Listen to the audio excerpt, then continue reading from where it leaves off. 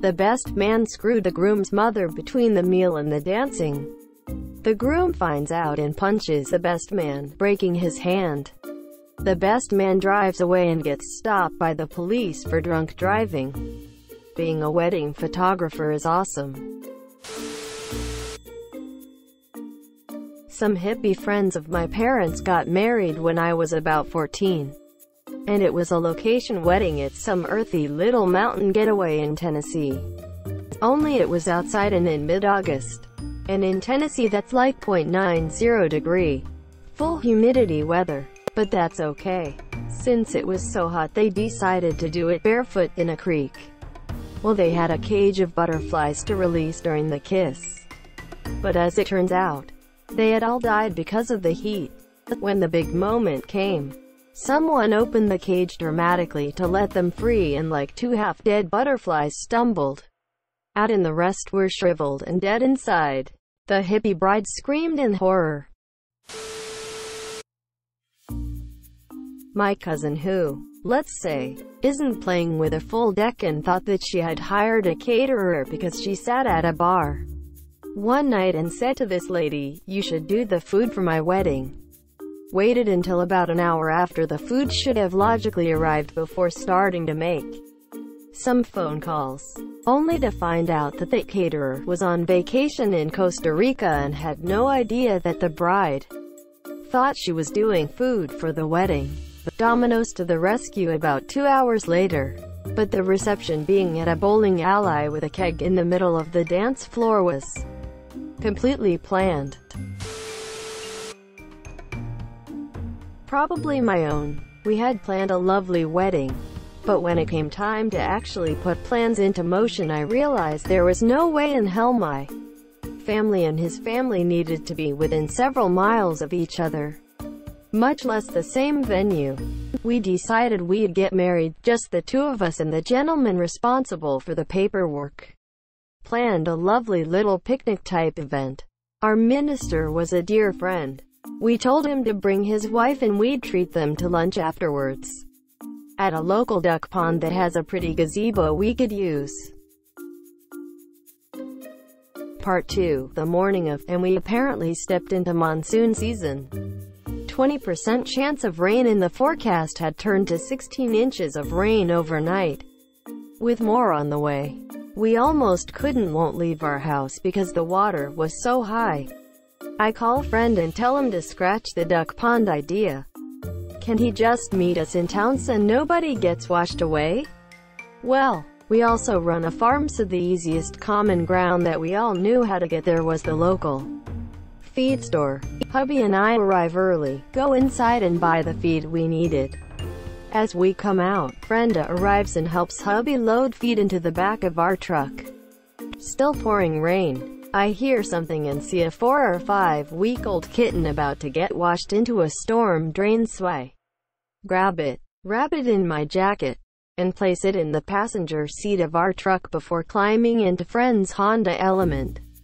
We say our vows, sitting in the back seat, soaking wet and covered in hay and mud, and go our separate ways afterwards. Hubby learns we have a new cat. It was a cluster duck from beginning to end, but somehow it was perfect, and we have a hell of a story to tell our son someday.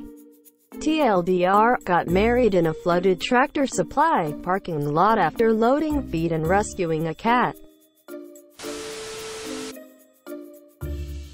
Went to a wedding that my wife and I said will not last more than 2 years. The wedding was in the backyard of the bride's house. They had all the chairs and wedding arch set up outside. They set up a plastic tarp running down the aisle to walk on. Just before the wedding starts, there are darking clouds appearing. Should have been a sign to move the wedding inside, but they invited too many people to the damn thing. Just as they start the wedding, it begins to rain lightly. The father of the bride is walking the bride down the lane and slips on the wet tarp and falls on his ass. Bride is now at the front, raining harder. People start to cover up with whatever they have. Some people start to get up too. Part 2. Bride turns around and says to all, ***, this is my wedding. No one is going to ruin it. You better all fucking sit your asses down. Asterisk asterisk. We all sit back down, and the wedding resumes. It is now raining pretty good.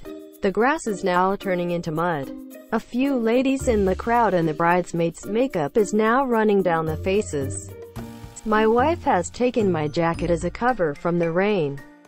They finish the vows and kiss. And then everyone runs to the house and garage to get out of the rain. Oh, remember how I said the grass was now mud? Yay, lots of people slipped and fell in the mud on the way to the house. We got to the house.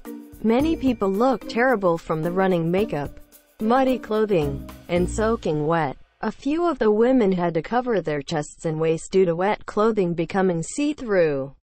Most of the men were loaning their coats to the ladies to cover up. Dirty looks all around. Part 3. The wedding cake was outside, and now brought in. The rain made the decorations on the cake turn all runny and it looks horrible. The bride and groom began to cut the cake and feed each other. They smashed the cake pieces into each other's faces and began a food fight with each other. My friend's wife got hit in the face with purple icing cake on her face and dress. The priest got hit with an yellow icing on his white robe. There was nothing left of the cake to serve. Food being served was still frozen in the middle of the food, and the stuff that was not frozen was burned. The dessert was supposed to be the cake, but as said above, there was nothing left. There was a goodie bag that people got on the way out. Had a lollipop, a coupon for ice cream cone at McDonald's, a pencil with the bride and groom name on it, and Halloween-size M&Ms. My wife, whose dress was filthy, her makeup was out of whack, and her hair was a mess, said to me that she does not want to see those people again for 6 months. She was so mad. The couple divorced 11 months later when the groom came home from work and found his wife getting double-teamed by 2 guys. I got this: our nanny's best friend was getting married and my wife and I were invited because we had given that couple a bed and breakfast gift certificate we were not going to use, and they thought we should be at their wedding as a thank you. Okay, so the day come and we are sitting in a field on a farm on the hottest day of the year. High 90s. The bride is going to be transported from the house to the altar by horse-drawn carriage for about 2,000 feet away on a graded slanted dirt road. The signal for the carriage to head over is someone unbeknownst to us standing behind the seated guests, and they proceed to blast a 12-gauge stow gun as they all go. Horse rears up and freaks out. Handler trying to regain control and horse collapses.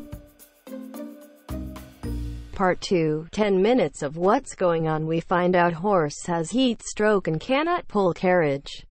So, instead of foregoing the carriage, the bride's dad walks down to the wedding guest and asks for volunteers to help pull the carriage down to the altar. My wife nudges me and I say, there is no way I am sticking my toe in that pool of dung. About 6 people volunteer, including 1 midget.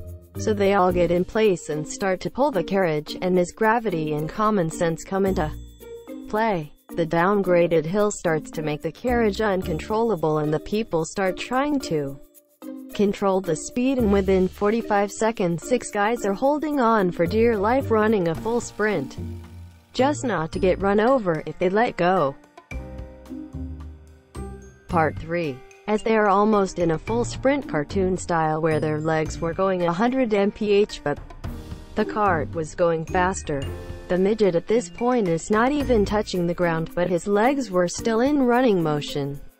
I will never forget that visual. The carriage comes flying down the road and incredibly rolls by the grooves on the dirt road right into the hayfield and stops about 20 feet from the altar. It was quite literally the funniest thing I had ever seen.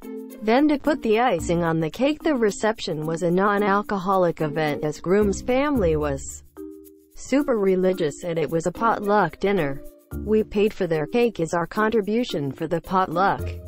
My wife, being the saint she is, spent $600 on that thing, and the groom pushed the bride's face into it like an 8th grader giving a 6th grader a swirly in a bathroom stall and destroyed the whole thing.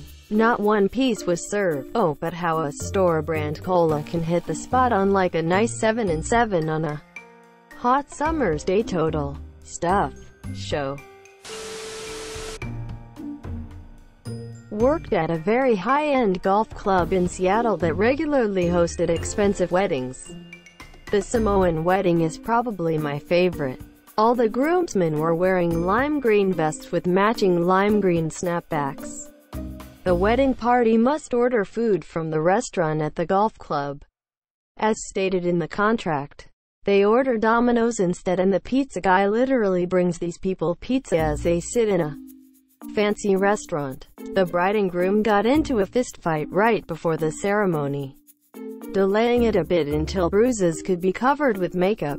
They hired a live band to play at the reception, but didn't feed theme this year. During their first break, the lead singer decides to zoom down the hill to grab some McDonald's for the crew. He is pulled over and arrested for drunk driving.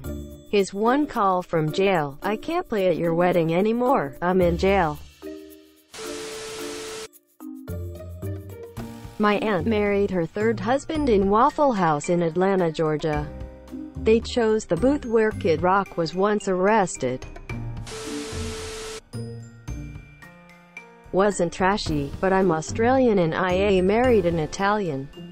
Our venue offered open bar including spirits here in Italy. You can't really get that in-house without paying arm and a leg, and there is a reason why. They were not prepared for the Australians. My small army of 20 or so friends drunk the equivalent of plus 300 people.